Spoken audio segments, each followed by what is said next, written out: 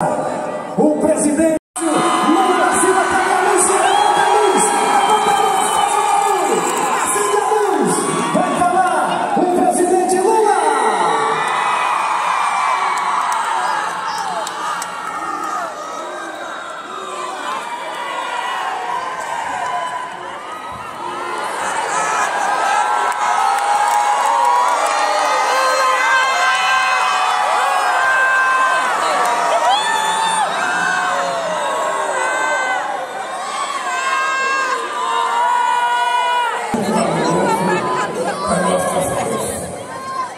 Não existe nada na humanidade mais valioso do que uma mãe. Não existe nada mais valioso do que uma mãe. Porque a nossa mãe, ela trata todos os filhos com chamego, com carinho. Ela faz sacrifício por qualquer filho. Ela chora por qualquer coisa que o filho faça de errado. Então é importante. Não se dá presente, se não tiver dinheiro, não faça sacrifício. Dê um beijo na testa da sua mãe. E agradeça a Deus por ela estar viva perto de você. Se você não tem mãe, certamente você beija uma irmã, beija a tia, beija a avó. É importante a gente voltar a ser carinhoso nesse país, porque o país está deixando de ser um país de nós. Esse país está mudando e vai mudar de verdade. Vocês estão aplaudindo aqui o governo por apenas 4 meses de governo. Nós ainda não fizemos muita coisa. Nós estamos apenas colocando os tijolos no lugar para começar a fazer a partir de agora. O que vocês têm que ter clareza é o seguinte: não existe na história da humanidade nenhum país que conseguiu se desenvolver sem antes investir na educação. Investir na educação não é colocar uma criança na escola porque a criança precisa de uma merenda escolar. Investir na educação é fazer escola, no ensino fundamental, no ensino médio e no ensino universitário de qualidade. Porque quanto mais qualidade tiver o ensino, quanto mais qualidade tiver a universidade, a escola técnica e o ensino fundamental, mais qualificado vai ser aquela pessoa que está estudando. E eu sou obrigado a dizer para vocês por que eu escolhi o caminho. Eu te amo também, meu amor. Depois alguém vai pegar você, vai colocar aqui, e eu vou lhe dar um abraço e um beijo.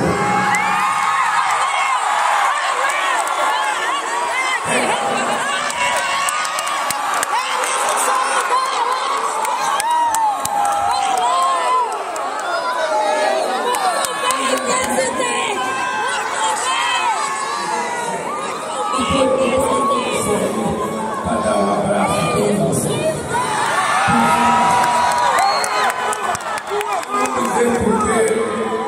Que o caminho é a ministra da Educação e a Isolda é a secretária executiva. Nos últimos anos, todas as provas feitas em todos os estados brasileiros e nas escolas brasileiras, o estado do Ceará sempre foi qualificado como o estado de melhor qualidade de educação. Então, na hora que eu tive que escolher o meio da educação, eu não tinha dúvida de escolher o caminho. Mas aí era preciso que o caminho tivesse a pessoa que ajudou ele a fazer essa educação de qualidade, que era a Isolda. Eu falei, então vou trazer o caminho da Isolda para a gente fazer uma revolução educacional nesse país. Para que daqui a alguns anos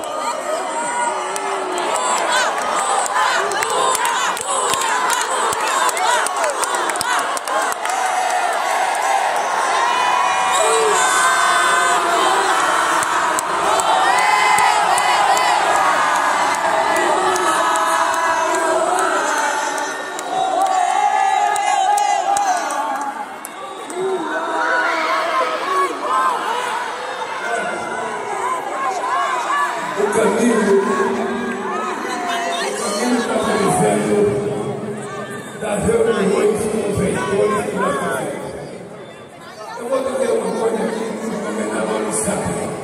Esse país, nunca, na história desse país, nenhum presidente da República e nenhum ministro da educação, mesmo ministros que foram reitores, nunca gostaram de receber reitores. Sabe por quê? Porque receber reitor significa atender uma pauta de reivindicação. E eu, quando fui presidente de 2003 e 2010, todo ano eu ia dar e fazer reuniões com todos os reitores de universidades e das escolas técnicas. E agora eu encaminho, em apenas 2 meses, 4 meses, já fizemos 2 reuniões com reitores. 2 reuniões. E vamos fazer quantas reuniões for necessárias, porque se tem um lugar que a gente tem que investir é na universidade brasileira para a e outra coisa importante, nos últimos 4 anos, esse país foi desgovernado.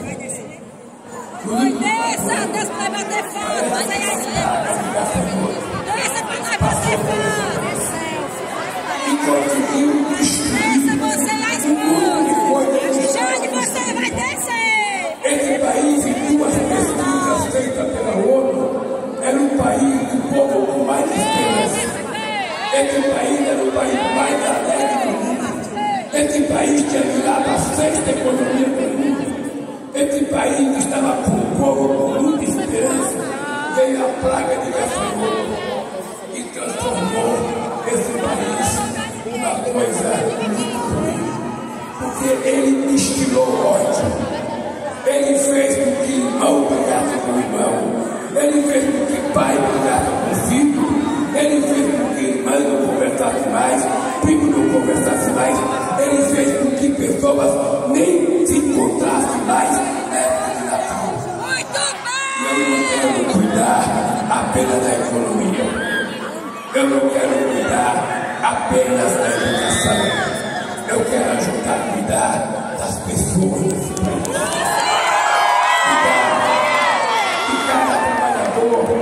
Cuidar de cada trabalhadora, cuidar de cada mulher, de cada homem, de cada criança, para a gente se sentir bem e feliz, a gente ter segurança, a gente ter um governo que está trabalhando para tentar melhorar a vida do povo brasileiro. Quando eu cheguei no governo, havia 6 anos que os funcionários públicos não recebiam um aumento de salário. 6 anos. Nós tivemos um acordo com 6 sindicatos. E os 6 sindicatos, por unanimidade, aceitaram a proposta feita pelo governo federal. Ainda tem mais gente que pelo menos. Porque esse governo que saiu não conversava com o governador, não conversava com o prefeito, não conversava com o sindicato, não conversava com nenhuma organização. Ele tinha um gabinete do ódio e ele ficava o tempo inteiro estirando mentira pela rede digital, o tempo inteiro provocando. E nós votamos para dizer para vocês, vamos voltar a tratar as pessoas como seres humanos. Vamos voltar a nos abraçar, vamos voltar a falar bom dia no elevador, vamos parar de xingar na rua quando alguém está na nossa frente, vamos parar de brigar.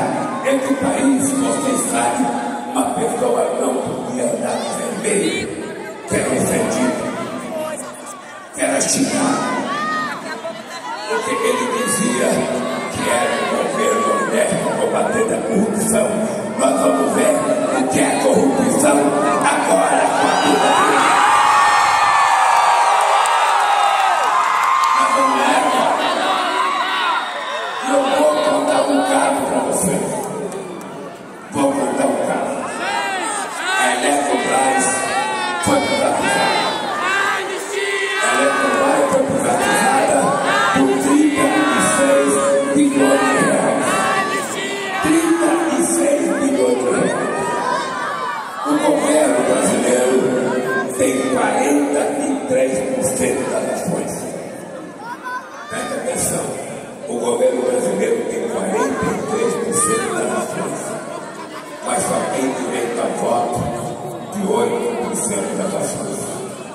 O governo não pode indicar nenhum conselheiro que ganha R$200 por mês para participar de algumas reuniões. Então foi feita a privatização em que o governo tem 43% e só tem direito a 0,8%. Nós entramos na justiça para brigar para o governo ter direito a 43% da participação do conselho. Outra coisa clara que eles fizeram: se o governo brasileiro quiser comprar a Eletrobras, presta atenção, se o governo brasileiro quiser recomprar a Petrobras e tiver um empresário privado que oferecer 40 bilhões, o governo brasileiro tem que pagar 3 vezes o valor da oferta do empresário privado. Ou seja, é uma coisa de lesa pátria, é uma coisa que a gente não pode aceitar sem denunciar. E a primeira coisa que os diretores honestos do setor privado fizeram foi aumentar o salário de 60 mil para 360 mil. É esse o país que eles construíram, o país do ódio, o país da mentira, o país da venda das nossas empresas públicas, o país do desmonte do Estado brasileiro. E nós vamos recuperar esse país. Não tenho 1.200 dias para governar esse país. E pode ficar certo que nós vamos trabalhar mais do que nós trabalhamos da outra vez. Nós vamos aumentar o salário mínimo todo ano, acima da inflação. E tem que ver o salário mínimo tem direito de viver. Vocês vão ver, nós vamos trazer de volta a farmácia popular. Pobre que vai no médico não quer receita, o pobre quer remédio. Ninguém vai no médico para fazer uma receita e depois colocar a receita em cima da cama e morrer sem tomar o remédio. As pessoas têm que sair do médico com remédio. Por isso é que nós vamos trazer de volta a farmácia popular. É por isso.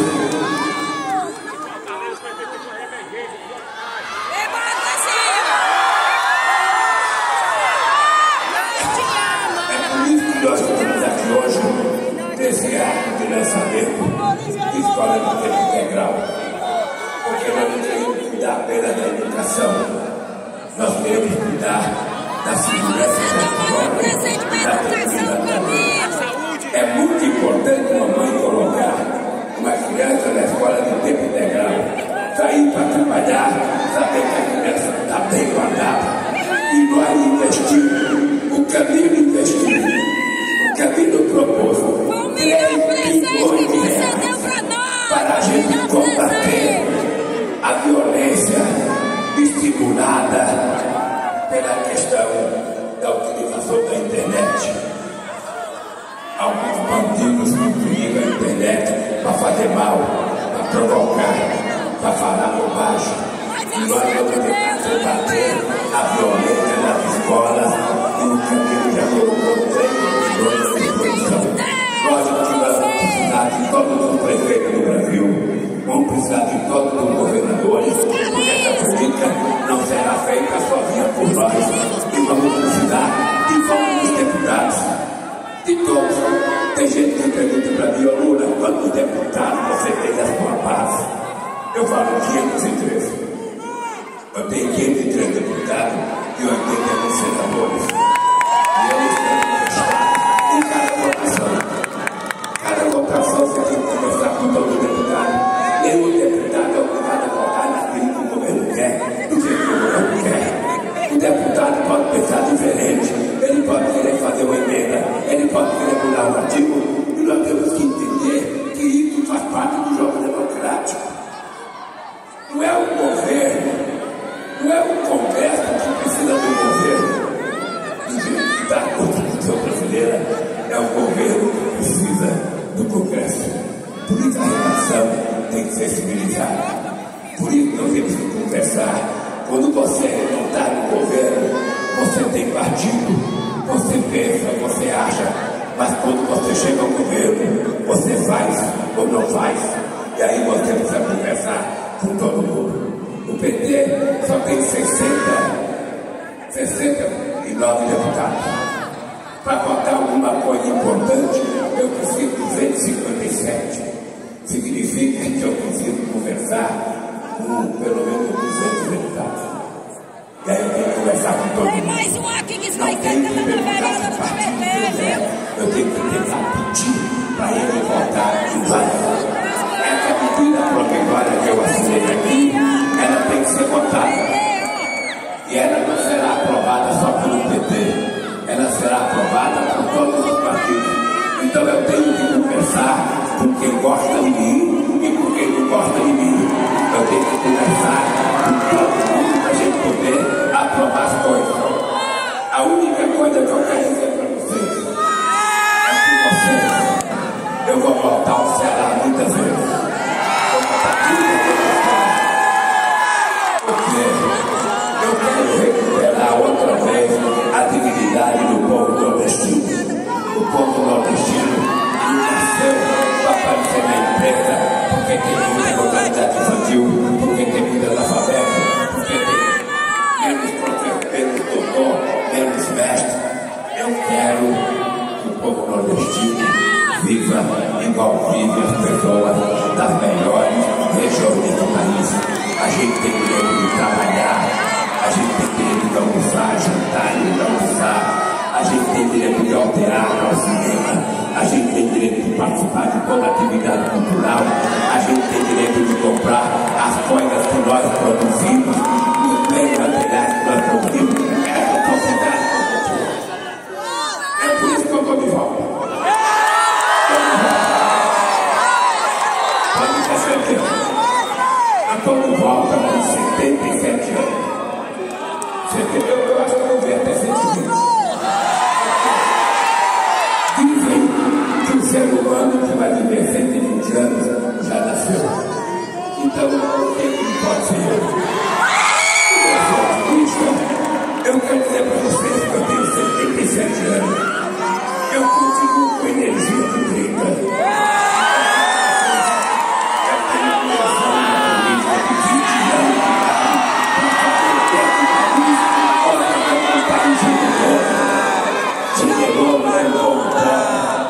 Generoso com a classe média brasileira. Nós temos que ser generosos com aqueles que trabalham, que constroem a riqueza desse país. Por isso eu estou de volta. E vou precisar de 27 governadores. Vou precisar dos quase 5.800 prefeitos. E vou precisar, sobretudo, de vocês.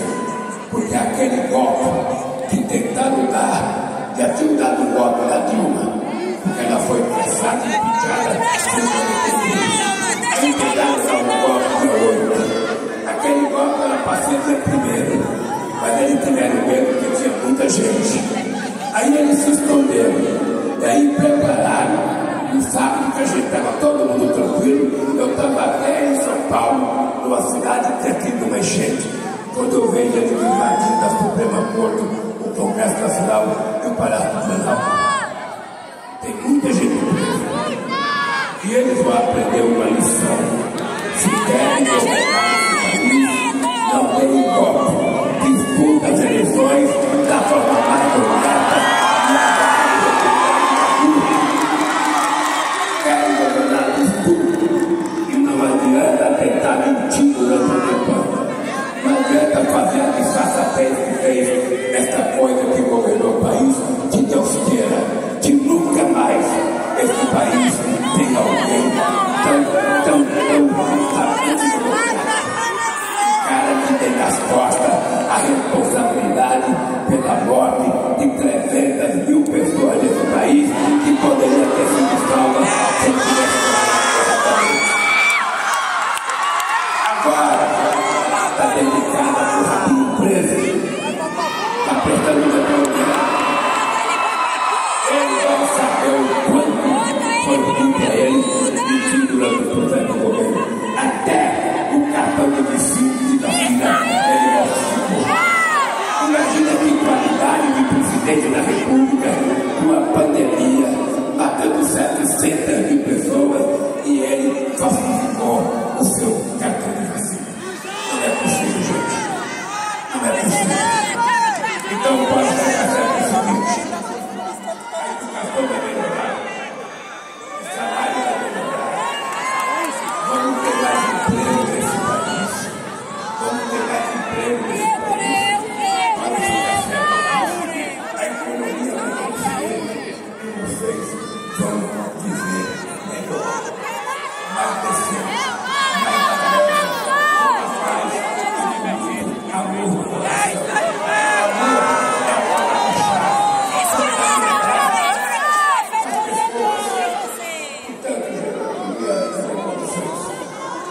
Aqui no Ceará, se tivesse eleição só do Ceará, eu seria presidente da República desde 1900.